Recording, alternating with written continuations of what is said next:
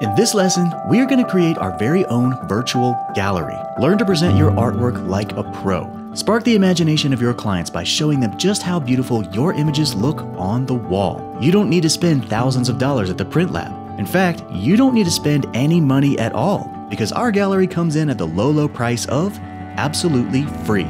All you need is your camera and a little bit of imagination.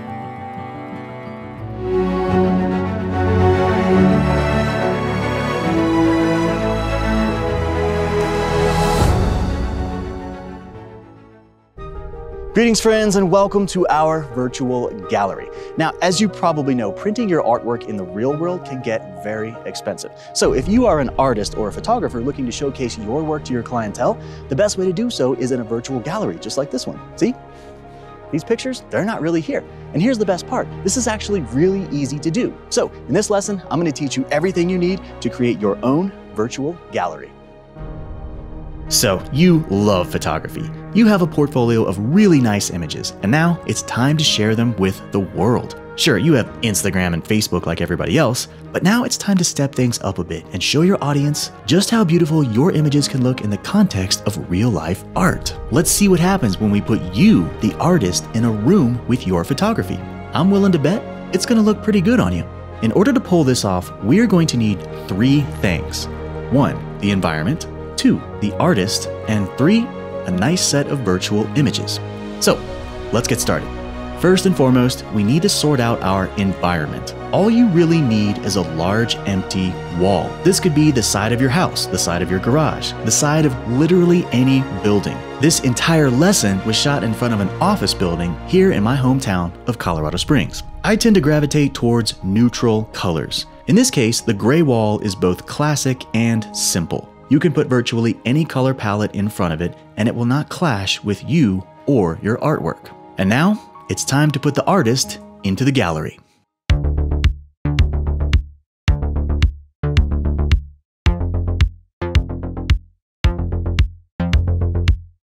All right, essentially, all we're doing here is just taking a self-portrait. Now, I don't have super fancy eye autofocus detection on my cameras. I use really old cameras, but that's okay. I typically set up a tripod that I can get focus on using the camera that you're looking through right now. That enables me to make sure I have critical focus when I'm doing a self-portrait. I typically like to run my portraits at about 50 to 70 millimeters. It's kind of the most flattering section of the lens for shooting pictures of people. So that gets you a good start.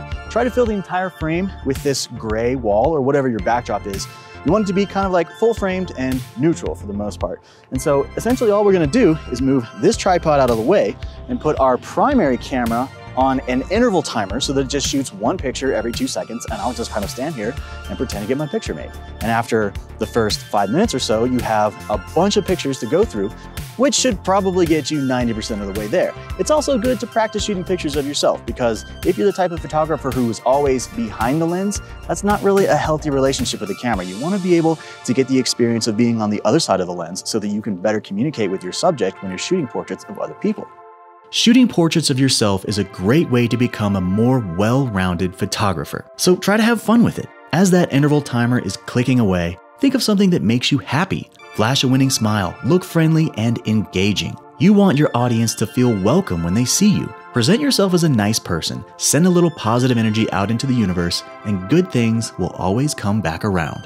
Once I have a series of self-portraits that I'm happy with, I always shoot additional images of the blank wall. This is very important because it gives us a lot of flexibility when it comes to scaling up our environment. We need wall space for all that beautiful artwork, and a blank canvas goes a long way towards creating a versatile gallery space. All right, now that we have set the stage, it's time to start placing artwork onto the walls. Now, I'm a little old-fashioned, and I love to see a photograph in a nice frame.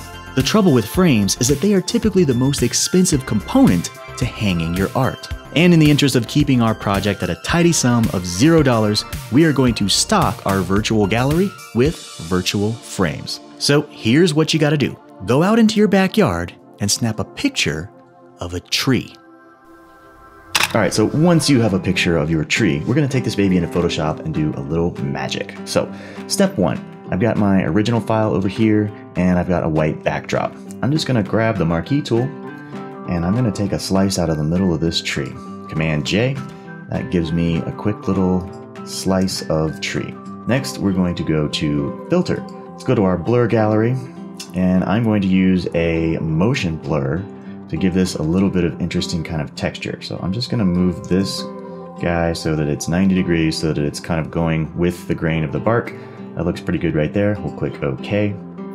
And once again, I'm going to take another slice right out of the middle here. So Command J, and let's look at this. I'm going to take this guy and stretch him out. He's kind of starting to look like a picture frame to me. Let's roll him over in this direction here. And as you can see, this sort of section right through the middle here is definitely starting to look like a picture frame. So let's grab a copy of that. Just going to go through here. Once again, let's do a Command J. And when we stretch this guy out, let's zoom out a little bit. He is definitely starting to look more like a picture frame. All right, that's pretty good. I don't really want to have a wooden frame. I'd kind of rather have more of a kind of a black onyx frame. So let's take this guy. We'll run a quick little black and white. That looks good. Bring some of our colors down so that it just gets nice and dark. I like a nice black frame. That's pretty cool right there. I'm going to merge these two guys together. So I now just have a black frame. And when I grab my lasso tool, let's cut some 45-degree angles on the edge of our frame. And so pretty much just like that, out of a tree, we've created a picture frame. Let's go ahead and copy this guy and move him down, flip him around.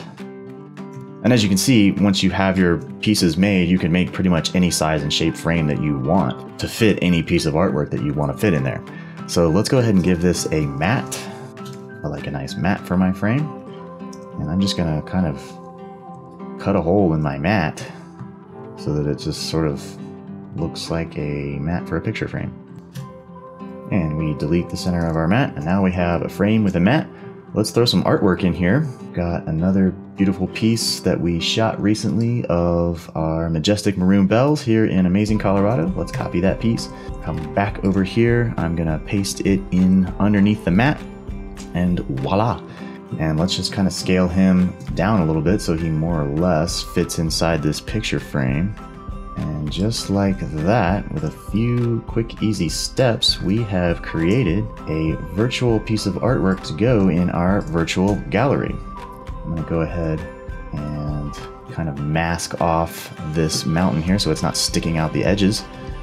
Do a quick mask, and just like that, we have created a virtual piece of artwork. So we can hang this in any gallery that we want. I personally think that it'll probably look pretty good on our plain gray wall. What do you think?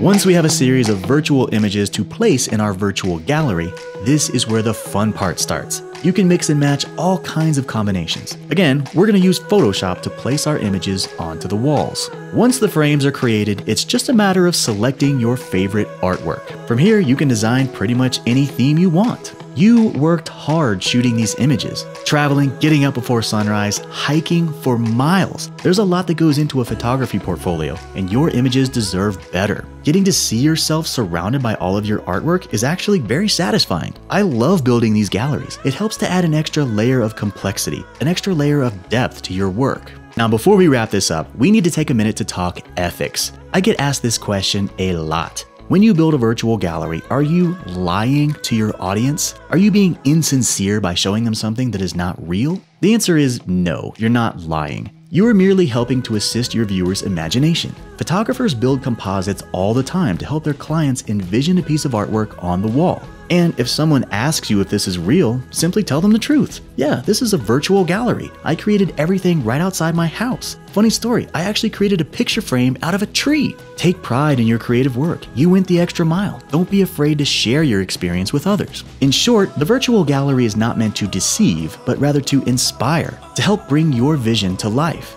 And who knows, maybe someday all that hard work will pay off, and you might just be standing in a real gallery surrounded by all of your amazing images. Until then, here's to the imagination.